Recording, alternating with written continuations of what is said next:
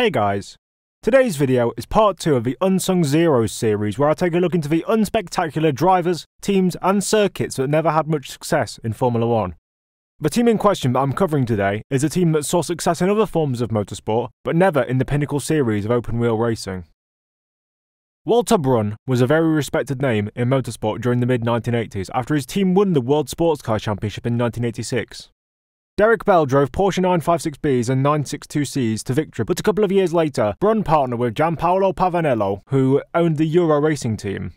Pavanello had previously ran the Alfa Romeo works operation from 1982 to 1985 in Formula 1 and oversaw iconic moments like Andrea De Cesaris going fast without crashing every 5 seconds to take pole position in the 1982 US Grand Prix West at Long Beach.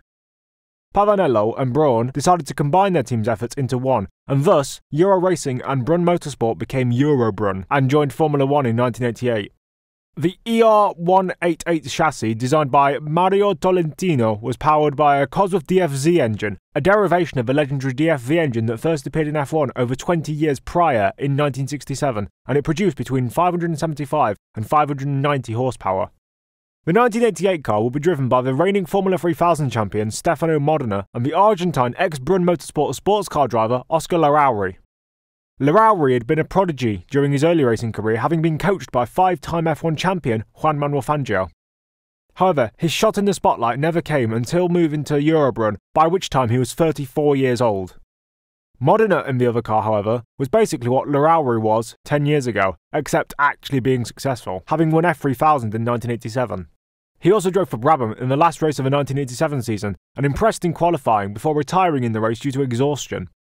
EuroBrun's campaign in 1988 got off to a decent-ish start, as both cars got out of pre-qualifying for the first round in Jacaparagua, and Modena was 24th, with Larrauri 8 tenths behind in 26th.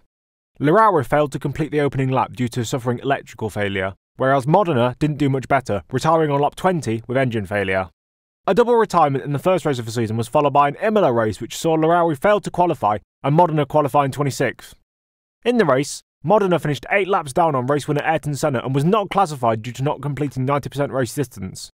This meant that on average, the Italian was 11 seconds a lap off the leader's pace during the race.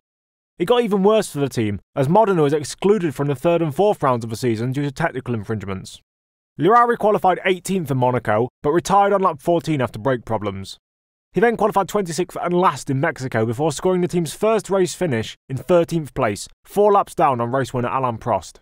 Modena was back for the Canadian Grand Prix and instantly qualified a season-best 15th, with Larrauri 1.6 seconds behind in 24th. The Argentine driver retired on lap 8 due to chassis problems, but Modena managed to secure the second finish of EuroBrun's F1 tenure by finishing 12th.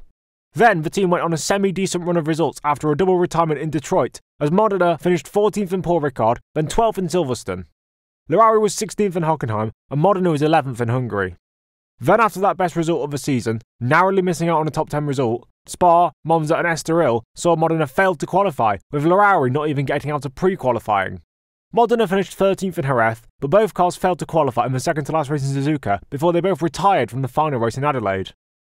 Larrauri's performances throughout the season were lambasted by many, with Walter Brun even trying to replace him with Christian Danner midway through the season. Honestly though, what do you expect when you put a sports car driver in an F1 car for the first time at the age of 34 and put him alongside a young prodigy? Larrauri was obviously out of a drive for 1989, and so was Modena, who was off to Brabham. The team downsized to one car to save money, and they also downsized their staff, basically having only a few engineers on hand at a race weekend. The Swiss driver Gregor Wojtek drove a singular chassis, but the season was a hopeless write-off. Wojtek only got out of pre-qualifying once at the season opener in Brazil. He then failed to pre-qualify in the next 10 races consecutively, and Wojtek quit the team following the Belgian Grand Prix at Spa, where he was 6.4 seconds off getting out of the Friday morning session. From Monza onwards, Wojtek was replaced by a returning Larrauri. So with him on track, there will be 5 chicanes in total at the Monza circuit instead of the usual 4. Except he could only be a mobile nuisance in pre-qualifying, as he couldn't better the team's results. He extended the EuroBrun team's failure to pre-qualify streak to 15 races by the end of the season in Adelaide.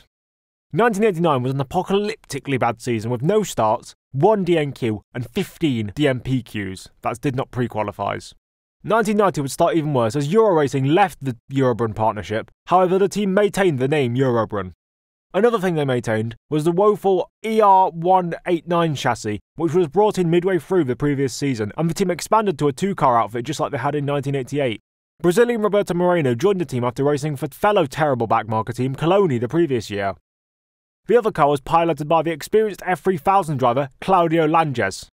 Moreno miraculously got out of pre-qualifying in the opening round in Phoenix, then in a chaotic qualifying session got an inconceivable 16th place grid slot, ahead of Nigel Mansell in his Ferrari and several other better-funded teams. The car and Moreno held on during the race and finished 13th, albeit 5 laps down on race winner Ayrton Senna. This result momentarily put EuroBrun in 9th place in the constructors' standings. However, it was back down to earth in Brazil, as both cars failed to get out of pre-qualifying. Then in qualifying for the San Marino Grand Prix, Moreno qualified in 24th place, but failed to complete the first lap due to throttle problems. However, after the rounds in Monaco and Canada where Moreno got out of pre-qualifying but never made those 26 car grids for the main race, the team failed to get out of the dreaded Friday morning session from the 6th round in Mexico until the 14th round in Jerez, by which time Walter Brun had grown disgruntled with Formula 1 and withdrew more and more funding. The team withdrew from F1 completely following the round in Spain and missed the final 2 rounds of the season in Suzuka and Adelaide. Roberto Moreno would go to Benetton for the last 2 races of the season, replacing Alessandro Nannini, who had suffered career-ending injuries in a helicopter crash, and he would go on to drive for the likes of Andrea Moda and Forti, which were other underprepared minnow teams. Claudio Langes, however, who had failed to get out of pre-qualifying at all for the team, never raced in F1 again, and keeps the unwanted record of the most race entries without getting past pre-qualifying till today, with 14. The Brun team continued into other racing categories in 1991, but ran out of money before the 1992 season.